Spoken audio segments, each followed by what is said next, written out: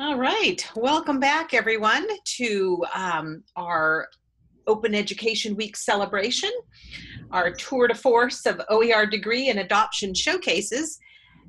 This is our 7th in 10 sessions today, and I'm very pleased to introduce Gaye Lynn Scott, Dr. Gaye Lynn Scott, who is the Associate Vice President of Academic Programs at Austin Community College. She is also the lead for the OER Degree initiative that is being run out of the Texas Consortium of 5 colleges. And I know that she will share more about that right now. All right, thank you very much, Una. I wasn't entirely sure what y'all might want to know. I can certainly answer questions about the Texas Consortium, but I thought I would start just letting you know a little bit about ACC, who we are, and so you get a feel for Austin Community College. We currently have 11 campuses. Come the summer, we will be opening our 12th campus. We are organized around the one college concept, so while we may have a dozen campuses, we have a single instructional administrative structure. So that has, positives and negatives, but more positives than negatives. It allows us to really be consistent across all of our campuses and some of the things that we do. We have a robust early college high school program. We have 10 early college high schools. We also have a robust dual credit program in which we take college courses and teach them at high school campuses for dual credit students. And I think I'm probably lowballing the number of dual credit students, but it's between 7,000 and 8,000, I think. Every college in Texas has a defined service area. And so you'll see that we have a 6-county service area, that's in green.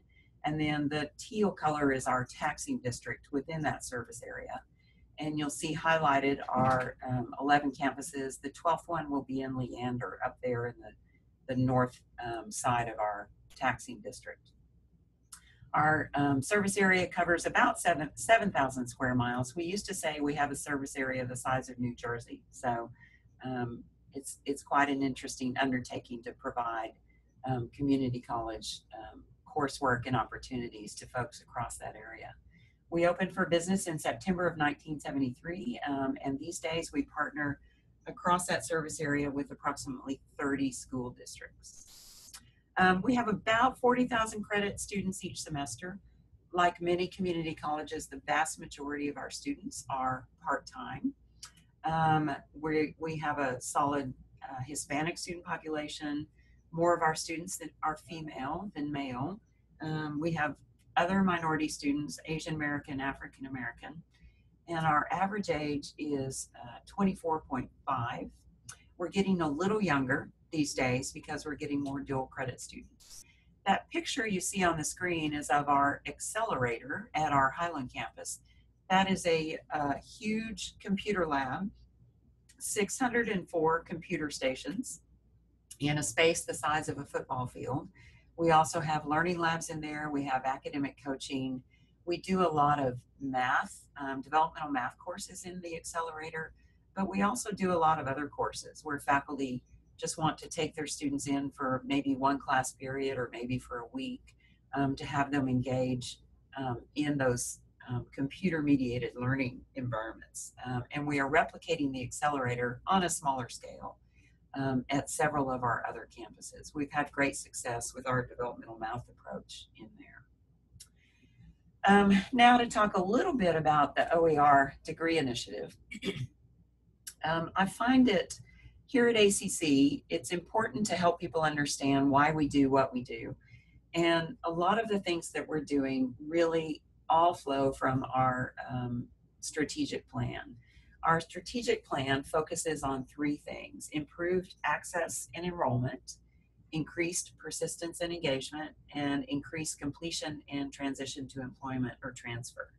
So while we may be talking about an early alert system, or maybe it's our guided pathways work, or maybe it's looking at inclusive access, or the OER Degree Initiative, or many of the other things we're doing, it all really is aimed at helping our students come in our door persist and engage with learning while they're here, and then complete and transition on to their next step, employment or transfer or both. As Una said, we partnered with some other colleges in Texas and put in a consortium approach in our grant for the OER Degree Initiative. So we are working with San Jacinto College in Houston, with El Paso Community College, and with one of the colleges in the Alamo District in San Antonio to build our OER degrees. And let me tell you just a little bit about how this looks here at ACC. We decided in the consortium approach that we would divvy up the course development work, and that we would select courses that could support general studies degrees, either at El Paso or at San Jac or Alamo or at ACC. Here at ACC, we have 3 general studies degrees. We have an AS in pre-health sciences, an AS in general studies, which is very similar to the AS in pre-health sciences, just not quite so specifically directed at supporting students who want to get their prereqs before they apply to our health sciences programs. And then we also have an AA in general studies. Across those 3 general studies degrees, as you can see, we have approximately 11,000 declared majors. So it's obvious that if we can build an OER-based pathway around our general studies degrees, we can serve thousands of our students. We can help them move forward from one semester to the next. We can help them get started on the very first day by having available and accessible course materials. We can steer some of their course taking to more intentional course progression based on the OER courses that we're developing. So it really does reflect that strategic plan that I mentioned around access, persistence, and completion. As with all of these presentations, I'm sure, that are from colleges working on the OER Degree Initiative, it's a very fast timeline to meet the deliverables of the grant. The grant kickoff was in the summer of 2016. In the Texas Consortium, we had to figure out how we would divvy up the coursework. We essentially came up with an approach that we would ask faculty to apply to be course developers, and we would ask faculty to apply to be course reviewers. And so ACC is developing 9 courses, and then the other courses in the general studies pathways are being developed by the other colleges. And so we have course developers here, but we also have faculty who are reviewing courses that are developed by their colleagues at San Jacinto or El Paso or in the Alamo system. So we had to figure out communications and connections across colleges and within these disciplines. How can we share courses? How can we provide feedback to the faculty developers to make those courses even better? So we did all of that in the summer and fall of 2016. And then a year ago, in the spring semester of 2017, we rolled out 29 sections of 11 courses under the grant. We had a total of 936 students register for those first grant-funded courses. Now, one of the things I discovered as the director of this grant, both at the consortium level and then here at ACC, is that we're also running other OER sections that aren't grant funded and aren't technically part of the OER Degree Initiative, but are still supporting the pathway through some of these general studies programs. So I did a better job of tracking OER sections in the fall of 2017. We had 21 different courses that were being offered with some OER sections, and we had an enrollment of almost 3,200 students. Now, I should tell you that we don't have a single course where every single section is being taught with OER. OER is a faculty level decision. We are encouraging faculty to look at open educational resources, to consider their merit, to try them out and see if they think they're appropriate for their classes. But it is still a faculty decision. So the numbers are going to change each semester. But in the fall, across both grant-funded and non-grant-funded courses, we had almost 3,200 students in our OER classes around our campuses. And then this spring, we're running 24 courses that are OER. And the last head count I had, which was about a month ago, we had slightly more than 5,200 students in those OER sections. We've done some early data gathering just on our own. I'm still waiting on data from the fall classes, but from last spring, what we saw with those 936 students was that they did as well, and in some cases slightly better, on success metrics as students in sections taught with proprietary textbooks. So in terms of, course completion rates, course grades, students are doing just as well and occasionally a little bit better. And I should also tell you that as part of this OER degree initiative, we are a research partner looking at the student impact of an OER pathway. A lot of the OER research, as y'all know, is course-based. How do students do in an OER section versus a non-OER section? We're trying to get at something more interesting, which is, do OER opportunities help students persist? Do perhaps they help students take another class? As you recall, more than 3/4 of our students are part-time. If we offer enough OER sections, maybe students can take 3 classes instead of 2 because they're saving money on textbook costs. So we're trying to look at that, and our partner in the student impact research is SRI. We're also a cost research partner. Our PK group is running that cost research, and we're trying to dig into the costs that are associated with developing an OER degree, cost savings, cost obligations. So that's really going to be interesting research as well. And I'm looking at my watch, so let me talk just very briefly about, I have to preach the gospel of open pedagogy just really quickly. Persistence and completion are really impacted by the kind of learning that takes place, and learning reflects the teaching that takes place. And what I tell our faculty is that OER is not just about saving students money. It's not just about having materials available on the first day. It's also really about how you can teach differently, how you can enhance student learning and persistence and completion. You all know David Wiley and his focus on open pedagogy. He really talks about how learning can be built around revising and remixing, how learning can be built around renewable assignments rather than disposable assignments. And he offers examples that faculty can use. But that's really an opportunity, I think, to support our mission as community colleges.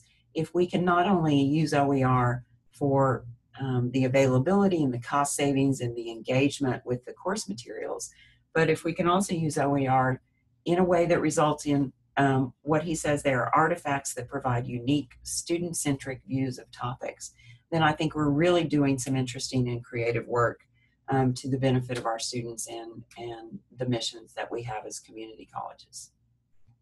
Very quickly, let me tell you a little bit about lessons learned.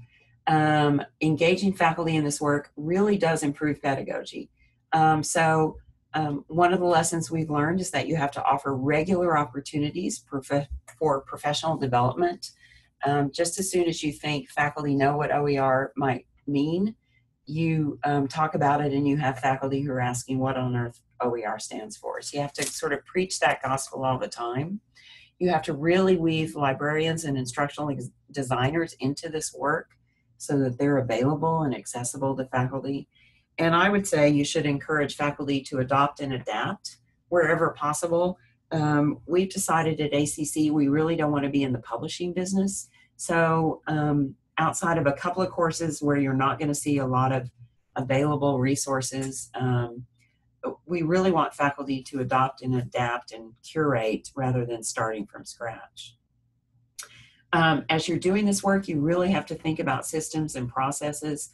How are you going to track OER sections? How are you going to designate them in your course schedule? How are you going to designate them in your student information system so you can help students find them and register for them? Let me show you one thing that we've done. This is just a screenshot from our course schedule. we wrote some standard language, and for every single section, we put the same language on. You'll see it there. This class utilizes free open educational resources materials in lieu of required textbooks. Access to these online materials will be provided on the first day of class. Students have the option to print copies, but will be responsible for printing costs. We put that in every single OER section. This spring, that was 197 sections. So that's a lot of tedious manual work to enter those course notes on every single section. But we want students to understand a little bit about what OER mean.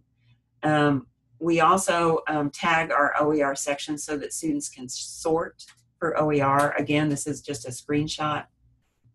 You'll see over on the left under course types, standard, hybrid, dual, early college, high school, honors, open educational resources. So we want students to be able to sift and sort once they start to learn more about what it means to take a class taught with open educational resources.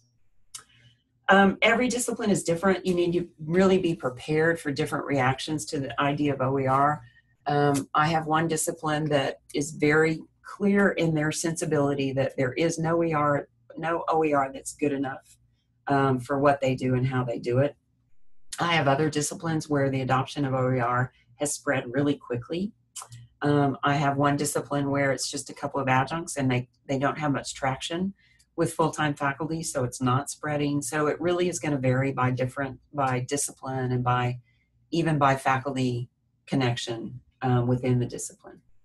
You need to think through the institutional supports that are needed to make OER work, especially if you're building an OER degree pathway or more than one. What policies and procedures do you need? What kind of institutional supports need to be in place to help faculty adopt or adapt? You need to develop best practices. You need to define your terms so that you can send faculty to, a kind of what are OER, FAQs page, that sort of thing. You need to think about sustainability. While faculty may adopt and adapt, nonetheless, some elements of OER materials really need to be updated periodically. How are you going to do that? How are you going to sustain it? Are you going to impose a section fee, a course fee, just a general technology fee, or some other sustainability fee on students? There are costs associated with building OER degree pathways and really trying to encourage adoption of OER. So those kinds of questions have to be considered in the context of your institution and what would work there. Ongoing training. Some faculty need to understand how to integrate OER within your college LMS. If you're going to add content, you have to make sure that it's ADA compliant and that it's appropriately licensed. Has to be updated and revised, so you have to support that work. Those are some of the lessons we've learned. We're still thinking through some of the other lessons.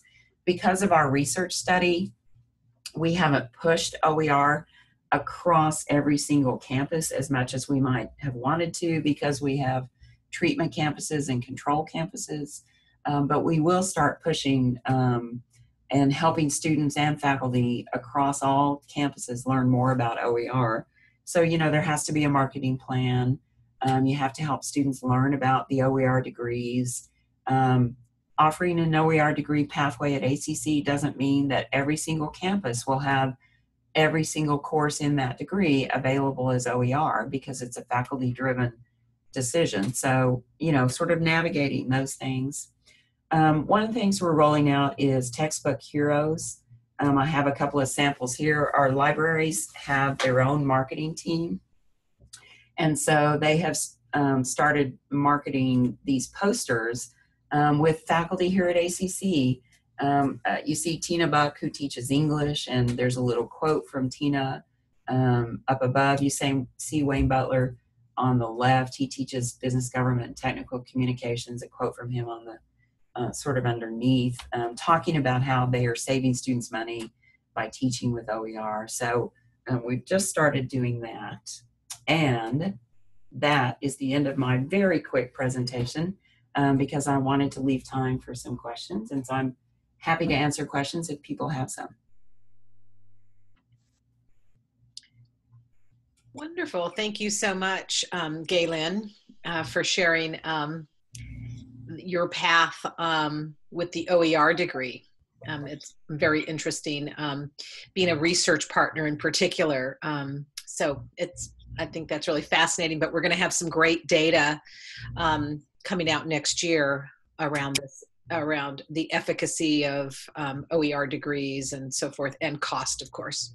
Exactly. The way our particular research study was designed, we are trying to provide students with a treatment of at least 4 OER courses to see if that sort of level of, engagement with OER and that cost savings to students, to see what kind of impact that might have. So it's a quasi-experimental design. It's been a challenge to navigate that in some ways, but it's such important research. I'm really interested to see what we're going to find out on the other end. We were just visited by SRI and RPK group last week, and they did some focus groups and they did some interviews. So there's some qualitative elements to the research as well that will be really interesting. Wonderful.